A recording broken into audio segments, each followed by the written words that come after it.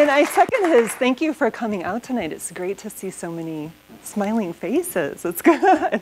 So like Jesse said, the title of my talk is Promoting the National Parks, WPA Posters and Resource Conservation During the Depression Era. And he had also mentioned this does kind of draw from the book that I'm working on, which deals with WPA posters and kind of conceptions of literacy during the New Deal era. So I'm thinking about how these posters are kind of, you know, what they're saying in terms of literacy to the public. And so the conservation posters, the park posters are kind of one chapter of that. Can you guys hear me all okay with the microphone? No? Is it? Is that better? Yeah. Okay. Yeah, there's less, it's kind of a weird reverberation too, but that's okay. I'll get used to it in a second. So many people are familiar with kind of the graphic styling of these WPA posters from things like this. I don't know, has anybody seen some of these, like the tote bags? There's lots of reproductions out there of these works.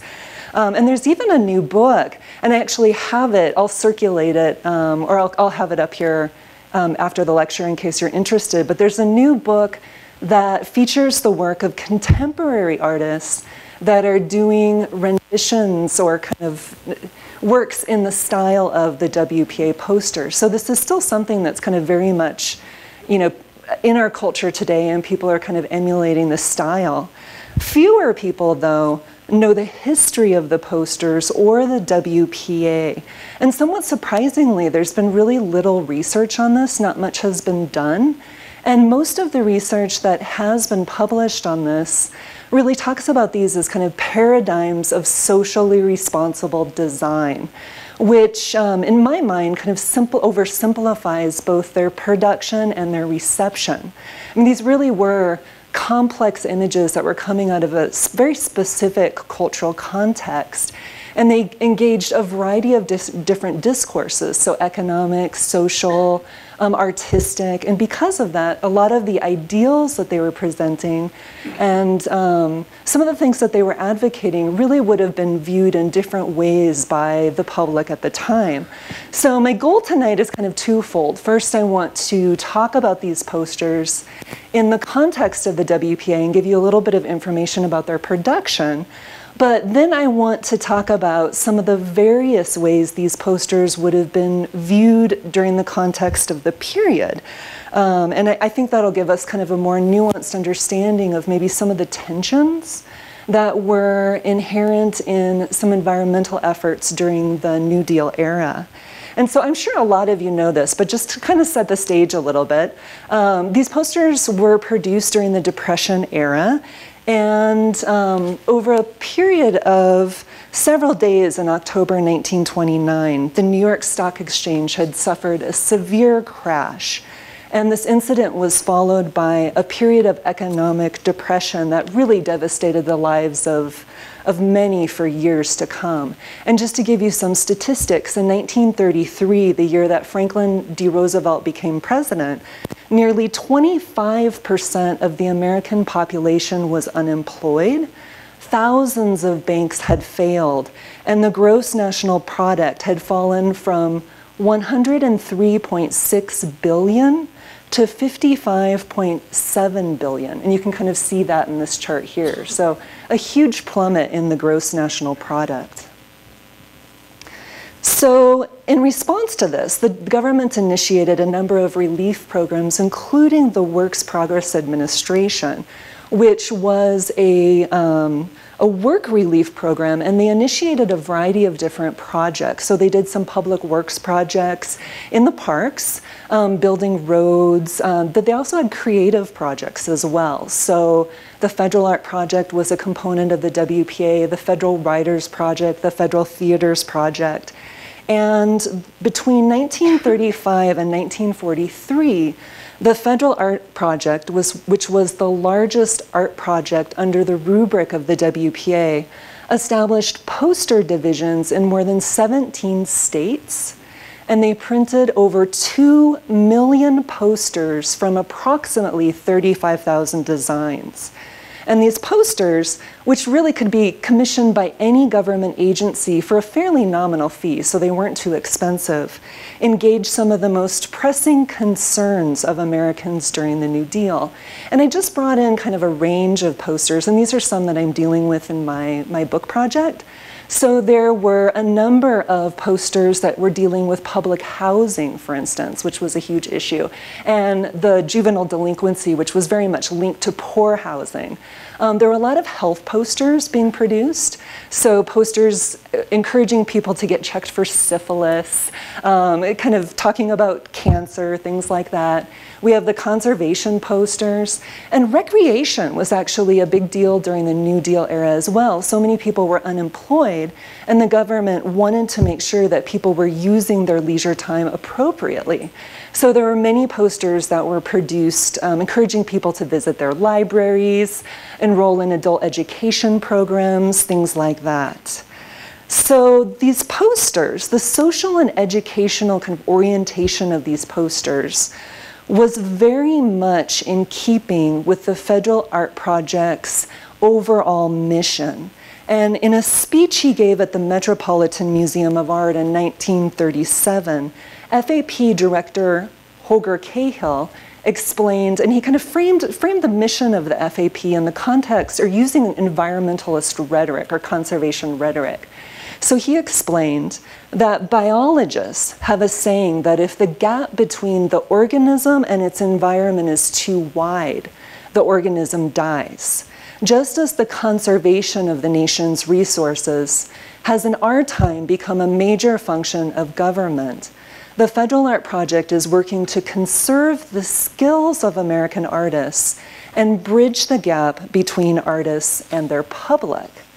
And as an FAP manual explained, so as a Federal Art Project manual explained, one of the ways that the project worked to bridge this gap was by producing works of social value. And New Deal artists and administrators like Cahill really advocated and argued that art was an essential way of knowing and experiencing the world. And as such, it could play a transformative role in the cultural and economic life of the nation. And more specifically, they went on to kind of explain that it could unify and strengthen national identity by encouraging patriotism, community, and duty, but it could also create shared references and model behavioral ideals, which is something that'll really come into play with the conservation posters. And all of this, in their mind, was a way to promote democratic citizenship. So they were encouraging people to take responsibility for doing certain things to be an integral part of the democracy during the period. And for reformers, the poster was ideal, right? Posters were appealing because they could be mass-produced economically, and they were visually engaging. So they were considered a really great way to communicate with the broader public. And as a report on the FAP's educational initiatives explained, the project's posters had waged pictorial wars against vandalism, noise, crime, and disregard of public policy, among other social ills. But they had also educated the public on a variety of different issues, including better citizenship, public health, municipal cleanliness, and safety laws. And not referenced in here, in this particular list, but equally important, were the WPA posters that addressed conservation issues. And just to give you a little bit of history on some of the environmental issues during the period, in the 1930s and 1940s were important years in the history of environmental reform and protection. And the country experienced a number of devastating environmental disasters during the period, including floods in the Mississippi Valley, which you see here. And I had this one in old notes. I actually used to teach in West Virginia, and I had taught an honors class once on environmental history, and I showed this to the students. This is in Huntington, West Virginia, where I used to teach. And they were like, really? That's our downtown? So huge floods, but also massive dust storms, right? And I think that this is one of the things that people associate with the New Deal era, these these outrageous dust storms. So here's an example of that. And these storms, they forced thousands of people from their homes. It killed wildlife, caused extensive ecological damage throughout the Great Plains. And here, images like this are really famous from the period. You know, you see these farms that have just, they're barren, they're dry. And a lot of these photos are coming out of the Farm Security Administration, which was also, you know, in terms of art projects, it has kind of high profile from this New Deal era. So addressing these conservation issues and others as well, there were many more I could talk about, but the New Deal administration enacted a number of programs and policies to restore and manage the nation's natural resources. But they also initiated outreach campaigns that included visuals like the WPA posters. And the goal in this was to shape the public's knowledge of and engagement with nature. So as the title of this talk implies, we're going to focus on the issue of conservation today as it intersects with WPA posters promoting the national parks. And these posters vary quite a bit. So some of them, like this one, are really explicit in addressing conservation issues. And this particular one was commissioned by the National Park Service. But the WPA also produced a number of posters encouraging travel to the national parks. And many of these, and you can kind of see here, many of these depict these dramatic natural wonders. We have canyons, huge mountains, these really grand, sublime natural features. And although these posters aren't as explicit as the previous work in addressing the conservation of wildlife and the protection of wilderness areas, they do visualize environmental ideals, and they provide prospective tourists with a framework for understanding and engaging with the landscape. And this happens in various ways. As scholars have suggested, promotional materials like this provide a canon of tourist sites, right? A canon of tourist destinations.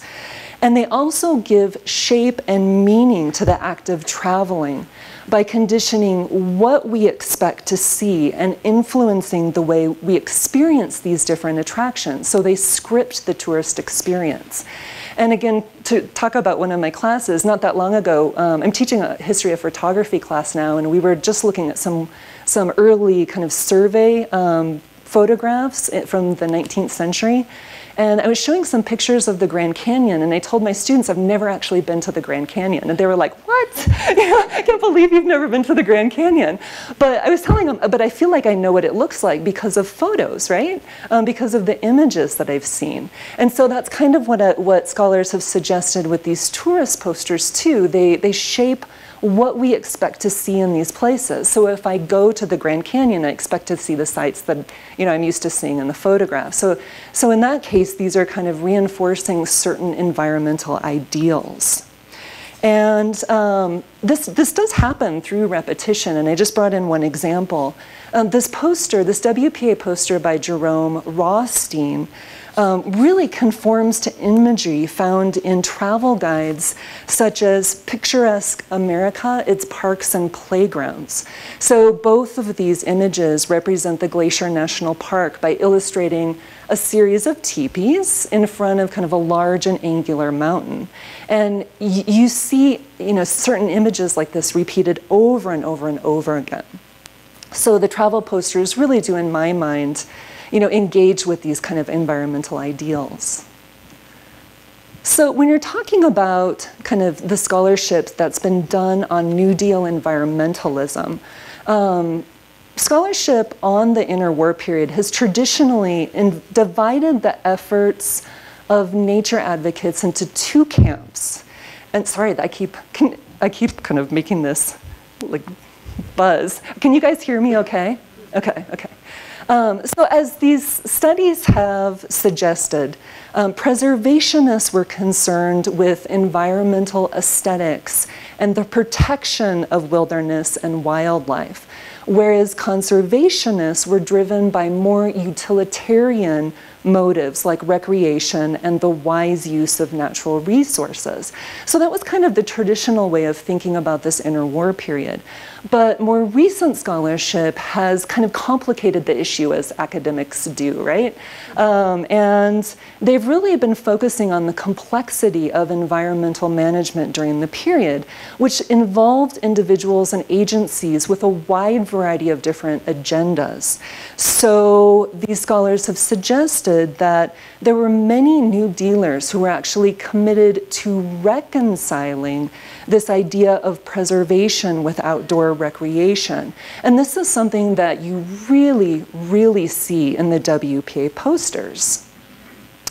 So the National Park Service, for instance, which commissioned this poster, was founded in 1916 with a mission that encompassed both use and preservation.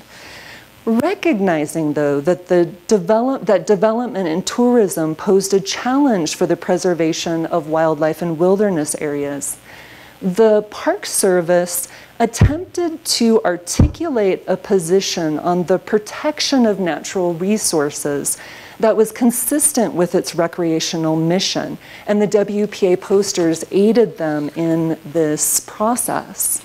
So, for instance, in visualizing the intersection of nature and technology, this poster engages concerns conservationists had over the effect that automobiles were having on natural resources in the parks.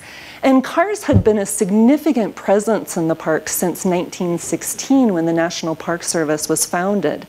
Under the leadership of its first director, Stephen Mather, the service established a system of roads to increase the public's access to wilderness areas. And this infrastructure expanded significantly during the New Deal era. The government embarked on a number of road building projects and just building projects generally that were designed to encourage outdoor recreation to the parks. And so here, this is an early image. So Yellowstone National Park, this kind of old car traveling through the park. But here we have some Depression era images. So we have, in this case, the Civilian Conservation Corps, which was another kind of relief effort to create jobs, creating roads. And up here, this is kind of the result of this, right? So we have huge amount of automobiles now. And the statistics are pretty phenomenal. Like during the 1930s, the number of cars entering parks just grew exponentially. And so I suppose this isn't too far off from Crater Lake today, huh? It's pretty populated. So you can imagine what conservationists thought of this, right?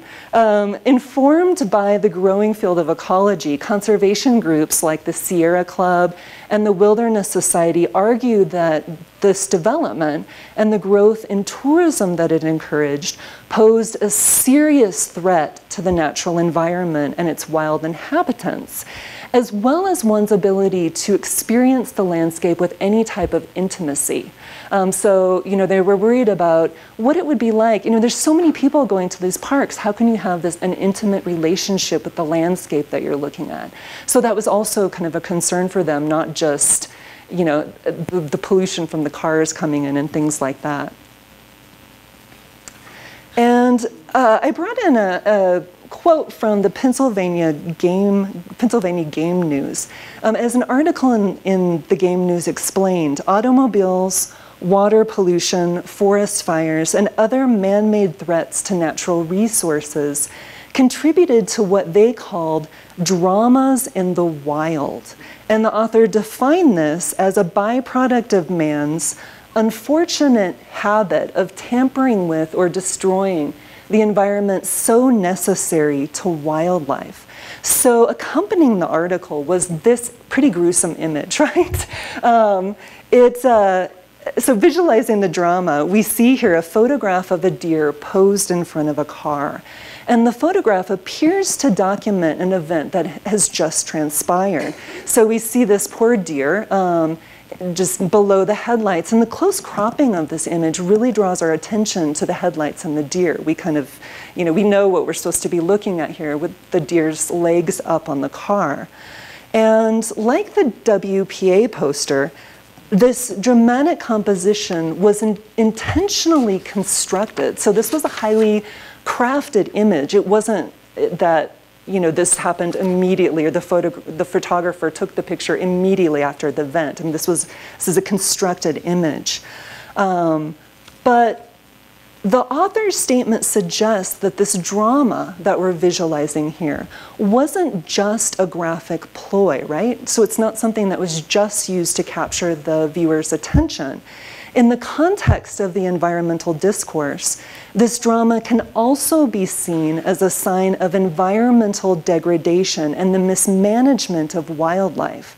So scenes like this had broader ramifications. It wasn't just, you know, the drama. It was kind of a symbol of something larger going wrong. But significantly, this tragedy hasn't reached its finale in the WPA poster, which is intentionally ambiguous about the fate of the deer. The work, it depicts this streamlined car. It's traveling down this kind of, what we assume is at nighttime, traveling down this kind of tree-lined street. And its headlights illuminate these deer who are brown. They contrast with the rest of the image, signaling their importance in the scene, right? And heightening the drama of the scene. They really stand out. And underneath the deer, it says, we have bold white text that says, "Don't kill our wildlife." So on the one hand, we know that this car represents a threat to the animals. But the way the kind of the direct address of this, it's addressing us and placing the responsibility for the fate of these deer on us as viewers. It's encouraging us not to kill the wildlife. And the car, the opaque window of the car, reinforces this in ways. So rather than having a person in the car, because of the kind of clouded nature of it, it allows us to kind of visualize ourselves in the car, behind the steering wheel. So again, it's trying to encourage us not to kill the wildlife. And by doing this, this poster works to reconcile the preservation of natural resources with tourism in the parks. It's not condemning the presence of the car or tourism in the parks. It's just asking for responsibility on our part.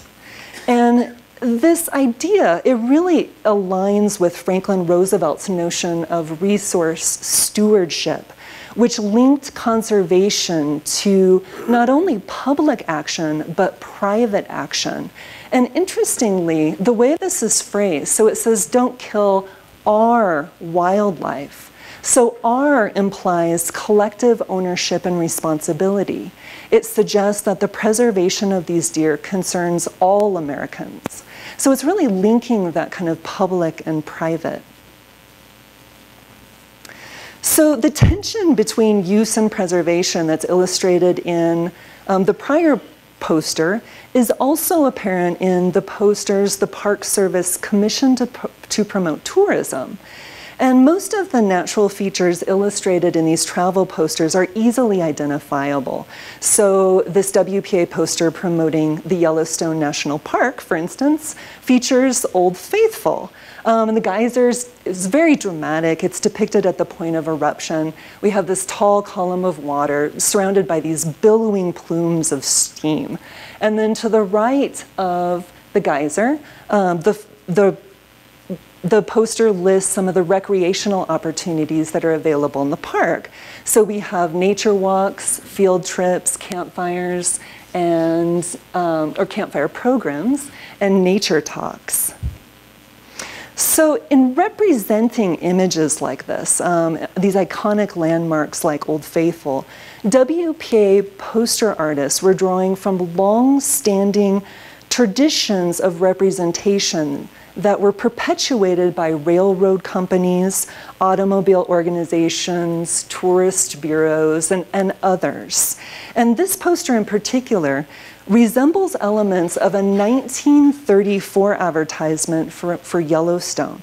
So like the WPA poster, and we can kind of compare it to the detail here, this ad includes a view of Old Faithful from a distance. So we're kind of getting a distant view of this. And the geyser, in the same way as the WPA poster, is shown erupting.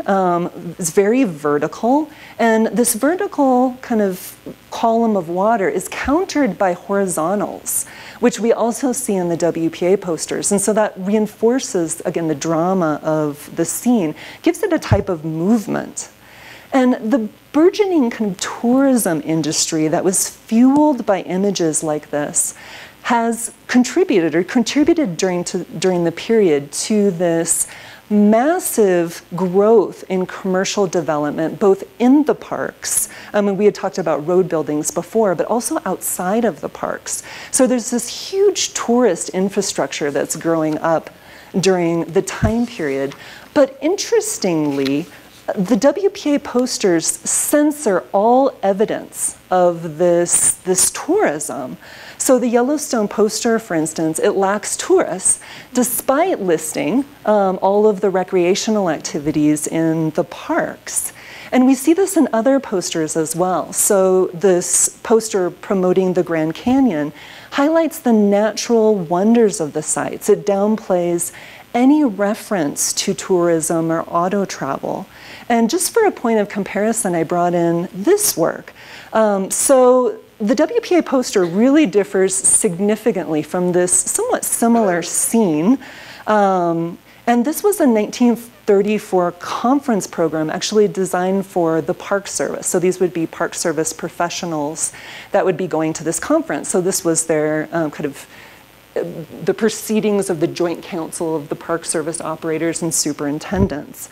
So unlike the WPA poster, in this particular work, we have cars, we have people, we have a hotel, and all of these things are masked in a very literal way, right?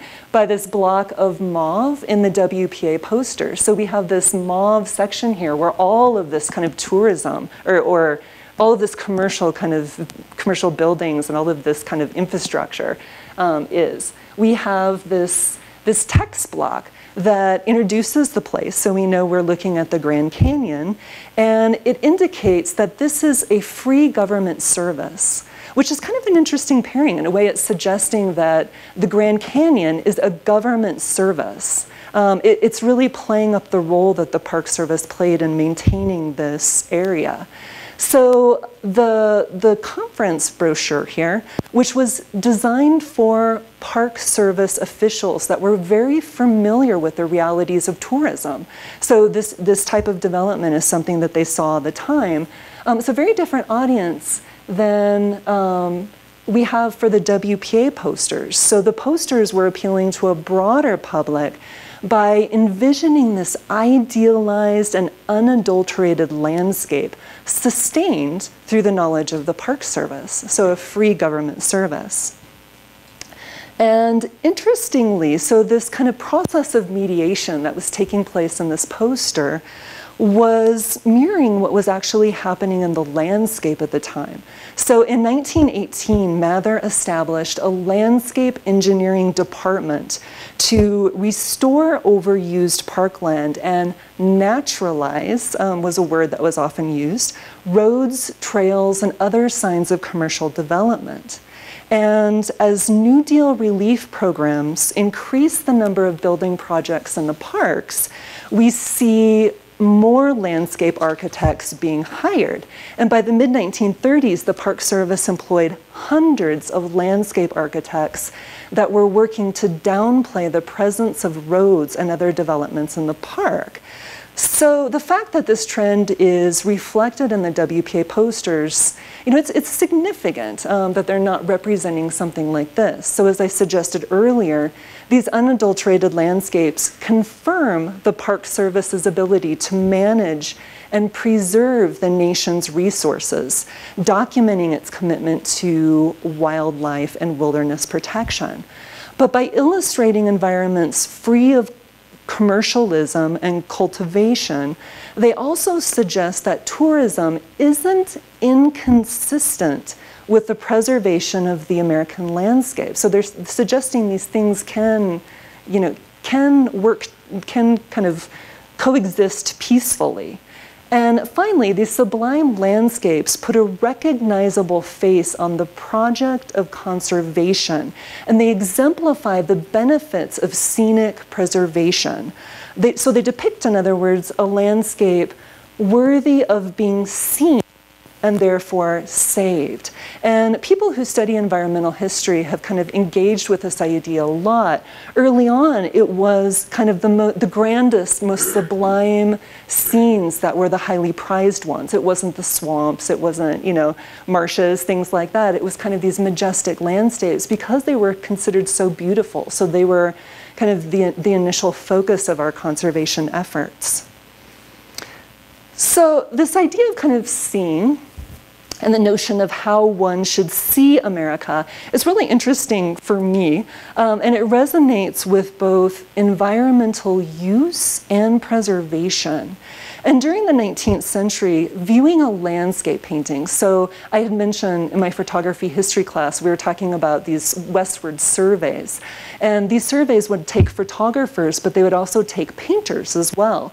And so these painters would go back to the East Coast and do these grand, large kind of paintings of what they saw in the West.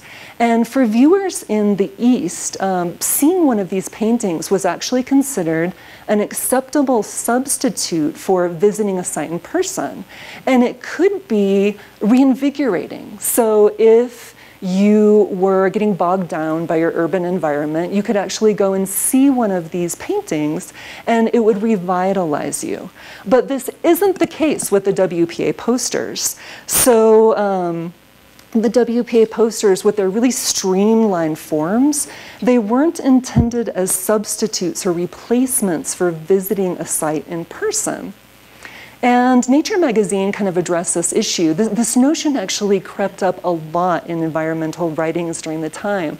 So Nature magazine explains that travel posters give a quick glimpse of the beauty of nature, but they don't offer a substitute for, quotes, the memories and joys that come with visiting each and every glorious wonder.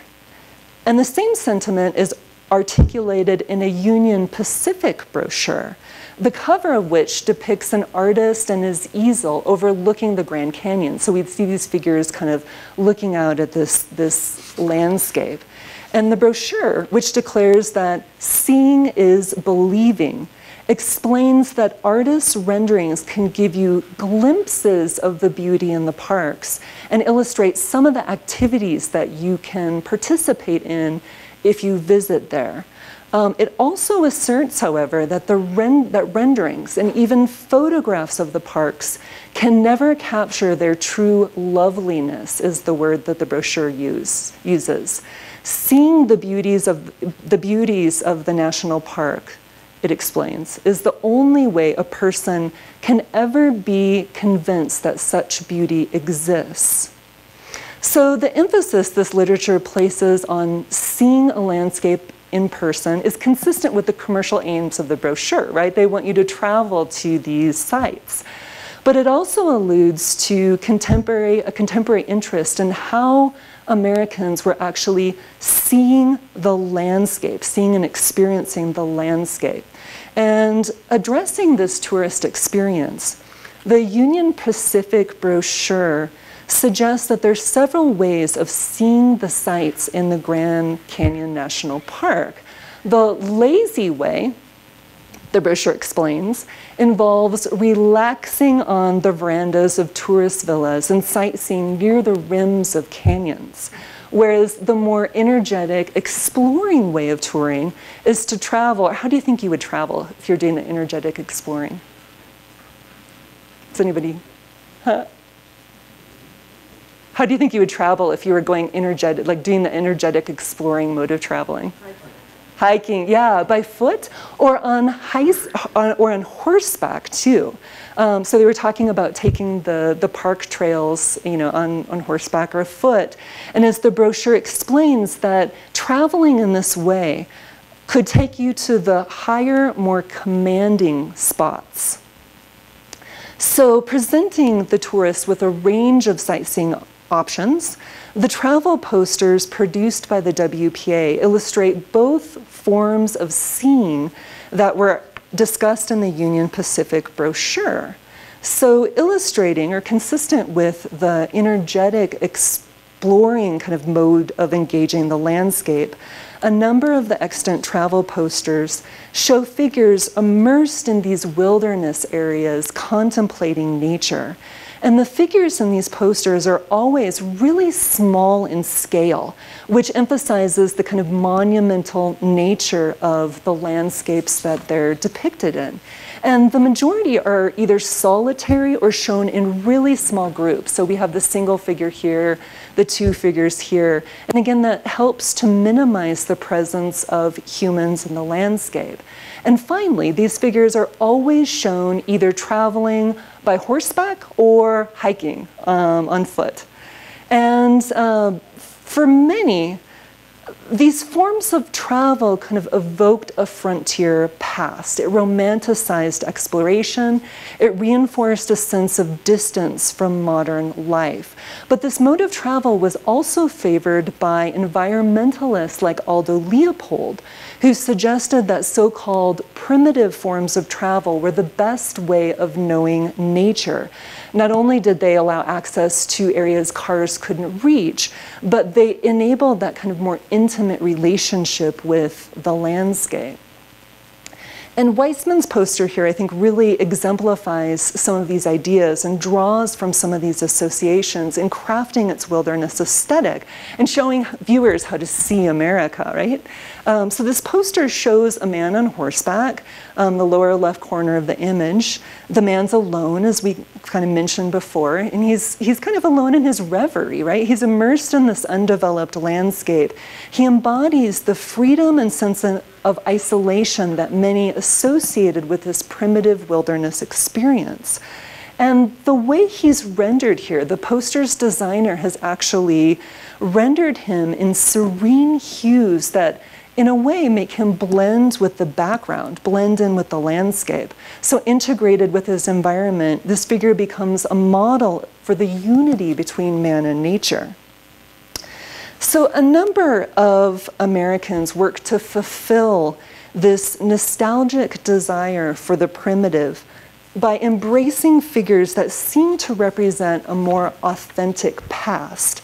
And acknowledging this trend in 1930, novelist Ruth Seckow wrote that the hunt for the traditional or primitive in America focused on African Americans, Native Americans, what she calls hillbillies, and cowboys, which are all groups represented in the See America posters. So all of these groups show up in these posters, either textually or visually. And Native Americans or symbols of Native American culture are particularly common in the national park posters. And here we see Rothstein's poster. We have some suggestions of teepees here. And in this one, we have teepees as well, but we have a Native American person who's kind of riding toward the teepees. And incidentally, this whole scenario is actually placed on an artist palette, so kind of reinforcing the aesthetic of this particular environment. So these scenes, there's no conflict in these scenes. They lack any signs of modernity. So Native American life is depicted as simple and in harmony with nature, a vision that's meant to engender a usable past, not the reality, the contemporary reality of Native American life. And this is really problematic in ways. So these posters downplay the role that Native Americans played in the modern nation state, and it ignores the social and political conflicts that led to the development of the United States. But it also signals a process of commodification. So the lives of these Native Americans are packaged into saleable products for tourists. So they're meant to entice us to these particular areas. But for most Americans during the United States, these references to Native American culture would have been a quote-unquote natural part of the primitive wilderness aesthetic conveyed in the posters. And they also represented a wilderness ideal that many tourists hoped to emulate. And this sometimes happened in very literal ways. And there's been a lot of writing on this recently, but Philip Deloria is a scholar who early on kind of dealt with this idea of playing Indian. And is that a kind of an idea that any of you have read about before? Kind of this playing Indian idea? He points out in his book that this is something that since the Revolutionary era has been something in our culture, and literally people kind of dress up or literally play Indian, and it's a way for them to kind of escape their modern lives. And this idea, there are many different pictures that I could have brought in of this, and in fact I pulled one of the singer Gwen Stefani. I think in 2013 got into a lot of trouble for dressing up like a Native American person, and people were talking about this idea. But this image that we looked at before also exemplifies this. So what we're looking at here is not actually Native Americans next to teepees. These are tourists that we're seeing here. So they've actually, they're staying in teepees, kind of playing out this wilderness ideal. And accompanying this photograph is text that notes that this area is the home of, quote, vanishing Blackfeet people. And it explains that if you are normal and philosophical, if you love your country, you will throw off civilization and save your soul by visiting the Rocky Mountains. So again, it's wrapped up like with these ideals of nationalism. So in keeping with this kind of idea, this primitive wilderness experience, like I said before, a lot of the posters, in fact, most of the WPA posters, travel posters, promote this energetic, exploring mode of seeing the landscape. But there are some that correspond to the lazy form of sightseeing that was articulated in the Union Pacific brochure. And this type of traveling would be associated with like auto tourism and other passive forms of sightseeing. And this one here would be a good example of this. And a lot of the extant travel posters, they intentionally try to minimize the presence of autos in the landscape, as they did with humans, right, to make them small or depict these scenes without many people in them. But auto travel is referenced. So in some posters, we have textual references to the auto caravans, or in this Smoky Mountain poster, we do have a road, but the road is kind of understated. There aren't any cars on it, but there's text across the road that actually articulates its, or clarifies its role in the work. So this road is a free government service, right? Like the nature walks, the all-day hikes, the lectures, that will enable you to enjoy the Great Smokies all the more. So it's another thing that the Park Service is providing. And in this case, the viewer is situated on the road. So we're actually kind of the way this is rendered, we're placed on the road. And the scene here is suggesting to us that this might be something that we would see if we would actually travel on this road in the Smokies.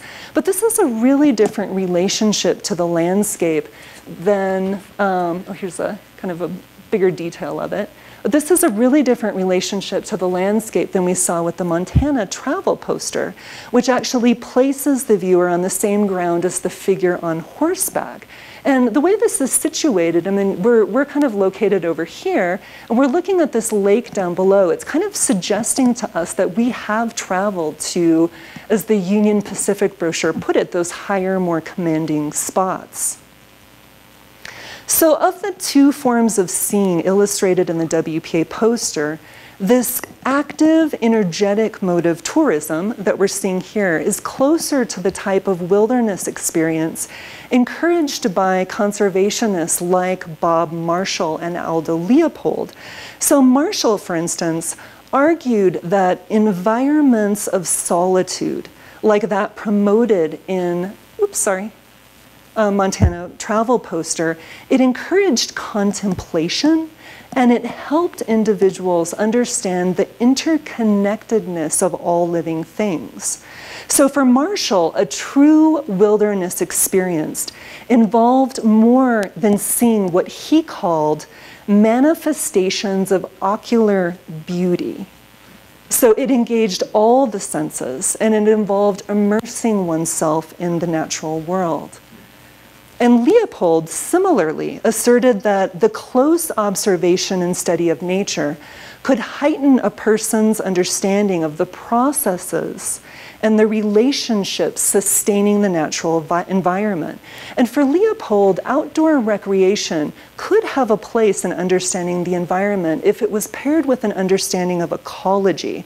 So these two things together could lead to a heightened sense of perception that he called a well-developed mental eye. So again, this notion of seeing keeps coming up over and over again in the conservation rhetoric of the period.